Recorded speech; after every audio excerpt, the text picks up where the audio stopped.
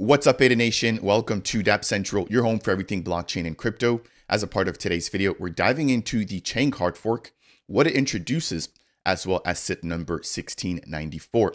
Now, SIP number 1694 aims to move the governance model on Cardano from the three founding entities' hands over into the Cardano community's hands. This means that anybody who holds the ADA token will be able to put out a proposal. Now, that doesn't mean that it has to get approved, but you at least have the ability to guide and suggest how the Cardano protocol should develop. Now, with respect to the Chang Hardfork, this will be introducing a lot of the tooling and infrastructure that we need in order to implement SIP number 1694. So before we go in any further, as always, if you guys do enjoy updates like these, I would appreciate you if you could smash that thumbs up. If it's your first time stopping by, consider subscribing. And last but not least, if you have any questions or just want to share your opinion, then leave a comment down below. So first things first, let's talk about SIP number 1694. As it stands in terms of governance right now in Cardano, it's heavily controlled by the three founding entities. As I just mentioned there, we have IOG or IOHK. We've also got the Cardano Foundation and Emergo. So as an example, let's say that there is a suggested parameter update on the Cardano blockchain. Because of the fact that the three founding entities are in charge of the Genesis keys, they have to come to agreements in order for those upgrades to take place. So right now there's a total of 7 Genesis keys, and in order for a potential parameter upgrade to take place, we have to have the agreements of at least 5 of the 7 Genesis keys holders to take place. So you could imagine that right now that leaves Cardano in a somewhat centralized state. However, with the introduction of SIP number 1694, we're now going to have the ability to have different parties within the Cardano community actually dictate as to whether or not they want those parameter or protocol upgrades to go through. Now, this is with the introduction of what we now have called DREPs or Delegate Representatives, which essentially act as the elected official within the Cardano community.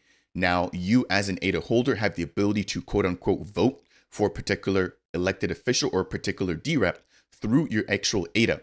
So very similar to how you're able to delegate your ADA to a stake pool, you'll be able to delegate your ADA to a DREP who hopefully aligns with your views, which will then vote in favor of what you would have typically voted for. Now, in addition, we have the ability for SPOs or Stakepool Operators to also have their voice heard. So you can also delegate to an SPO.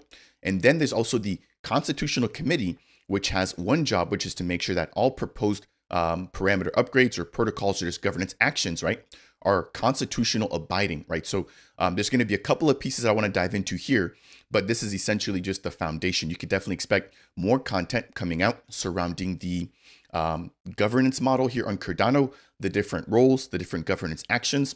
And then I'm actually going to run through some different test cases to hopefully give you a better idea as to how governance could play out once it actually goes live. But before we go any further, let's quickly highlight what SIP number 1694 actually is. It states here that SIP number 1694 is Cardano's first step for the implementation of on-chain community governance. Once implemented, ADA holders will be able to delegate their voting power to representatives who will vote on various governance actions on their behalf. Now, this will eventually leave Cardano in the hands of the community. Again, this is a huge step forward here when it comes to decentralization. Of course, we've got one of the most decentralized blockchains in terms of nodes or stake pools. But in terms of decision making or governance, that is not yet the case, at least until SIP number 1694 is implemented. So as you can imagine here, this is a huge milestone for the Cardano community and all of the three founding arms who have seen Cardano literally from its infancy stage all the way now until maturity. So let's quickly talk about the actual roadmap for governance. And then I want to quickly highlight the Chang Hardfork, the timeline. And then I also want to quickly highlight 3 key pieces that you have to keep in mind when it comes to governance. So diving into the governance roadmap for the rest of 2024, we have the initial implementation of the draft constitution taking place in Q2. We've just broken in Q2, which means that this should theoretically currently be in development. We also have the implementation of the Interim Constitutional Committee, or the CC for short, followed by the Core Governance Tools mainnet launch. So we should have at least the first update when it comes to adding the tools or the infrastructure to implement SIP number 1694. Now, after the release of the actual core governance tools on the mainnet, we'll have the DREP Pioneers program. So I mentioned there earlier, the delegate representatives act as representatives for the Cardano community, you're essentially able to register as a DREP, and anybody can actually go ahead and do that. Once you are confirmed as a DREP, it's going to be up to you to gain delegation and to vote in favor of the delegators that have taken the time to delegate their ADA to you. So you can imagine this being a pretty competitive process. But as Cardano matures and as more DREPs become available, there's going to be more choice and more alignment, right, with a particular DREP depending on their prior voting history. Following the DREP Pioneer program, we'll have the constitutional workshops taking place between Q2 and Q3. This will aim to establish a lot of the rules and the foundations for the original Cardano constitution. Now in Q2/Q3, we'll have the actual Chang Hardfork taking place, and this will implement all of the bootstrapping features for Cardano voting and for Cardano governance.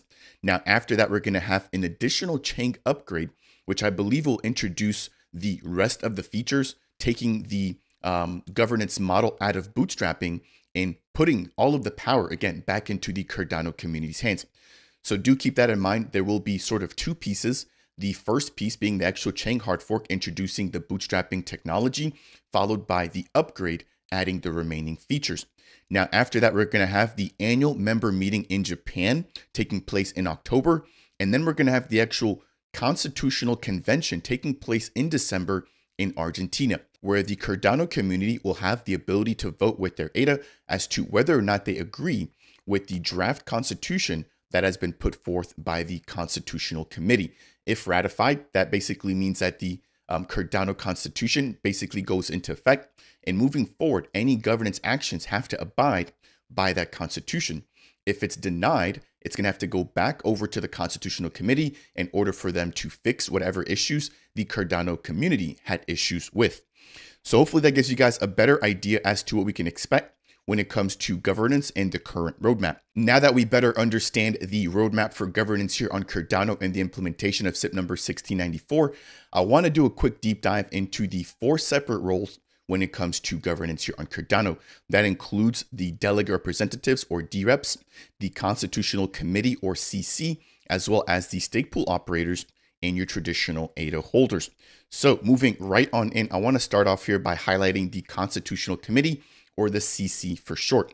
It states here that their job is to vote on the constitutionality of actions, and if the CC oversteps this particular bound, the role can actually be revoked with a no confidence motion. In addition, the role is also revoked automatically when terms expire. So keep this in mind. Anybody can apply to become a member for the Constitutional Committee. However, they have to get voted in. Now, their job and their only job is to make sure that any of the 7 governance actions that come in are in fact abiding with the Cardano Constitution. So it's going to be important to make sure that the Constitution is written accurately and well, so that the CC or the Constitutional Committee can have a clear and precise answer as to whether or not an action fits the Constitution or it doesn't. So that's their only job. Again, keep in mind that this particular position does have terms associated with it. And also keep in mind that the no confidence can apply. So what this basically means is that if the Cardano community doesn't have faith or doesn't believe that the Constitutional Committee is doing their job, they can go into a vote of no confidence. From there, any other actions, governance related, will be dropped in that particular epoch until the Cardano community goes back into a vote of confidence. So there are checks and balances here in place to make sure that if the CC isn't doing their job in voting as to the constitutionality of actions is being done correctly, that they can basically be stopped, but then also replaced. So there are actions to add or remove members to the CC. So jumping back into the expectations for the CC members, again, anybody can apply, but they have to be voted in and they have terms that do expire. In addition, their only job is to make sure that governance actions either meet or not meet the Cardano Constitution. Following that, they cannot create any new initiatives. And last but not least, new members are to be voted in by SPOs or DREPs. Hopefully that makes sense. Next, let's talk a little bit more about the DREP or the Delegate Representative role. So it states here that DREPs directly cast votes on all governance actions, and DREPs represent those ADA holders delegating stake to them. Again, they're representatives or elected officials directly within the Cardano community. So you could imagine a scenario where you have a DREP that you align with and you delegate your ADA to them, and they basically have the duty, right, to understand actions, but then to vote on your behalf. If they vote in contrary to what you believe, you can always redelegate, right? So there's going to be an incentive in order for those DREPs to maintain delegation by making sure that they're voting in accordance with those that have delegated their ADA to them. Now, in terms of roles, this is available for anybody to register. And in addition to that, each DREP will be able to vote with all of the ADA delegated to them. In addition, the ADA can migrate from DREP to DREP at any point, again, depending on how they vote. And this is what makes the model a little bit different than how it's currently done, for example, like in the US government. Right now in the US government, or for example, even with the presidency, right, you vote one single time, and no matter how you vote, once that president is elected and is in office, they have the ability to do whatever they want. There's no way for you to remove your vote or to bring that over to another representative, right? So with the DREP model, it's going to be a little bit different, but it's going to incentivize for DREPs to act in accordance, right, with their delegators. Otherwise, they face the issue of actually losing delegation, right, which would hinder or lessen the power of their actual votes in future governance actions. Now, anybody can register and become a DREP, and with this particular role, there are no term limits. So that's going to break down the second role. Third, we have Cardano Stakepool Operators. This is probably the most already understood role because SPOs have already been a huge player or key players within the Cardano ecosystem. But in a nutshell, SPOs can vote on specific governance action types. So the Constitutional Committee, their job is just to vote on the constitutionality of a particular action. The DREPs can vote on everything, and the Stakepool Operators can only vote on certain things. Now, those are typically related, to parameter upgrades, and I'll break down the actual governance actions in a separate video. Again, I just want to go ahead and just take the time to lay down the foundation to talk about the Chang Hardfork, SIP number 1694, and I want to break down the 4 roles. Now, when it comes to Stakepool Operators, again, they use the ADA delegated to their stake pool as voting power, and they can use it, right, amongst different proposals. Last but not least, anybody with an active stake pool can vote in these governance actions as long as it's a particular action where an SPO can vote. Now, the last role that I want to highlight as a part of today's video are the traditional ADA holders. So you have delegated ADA holders or delegating ADA holders who are able to either delegate to a Stakepool operator or a DREP. Now, there's also non-delegated ADA holders who are essentially ADA holders who don't do any of those things that I just mentioned before. So there's somebody who holds ADA, but that doesn't want to delegate to a DREP, or they don't want to delegate to a stake pool. This basically means that their ADA will not be used in any of the voting process.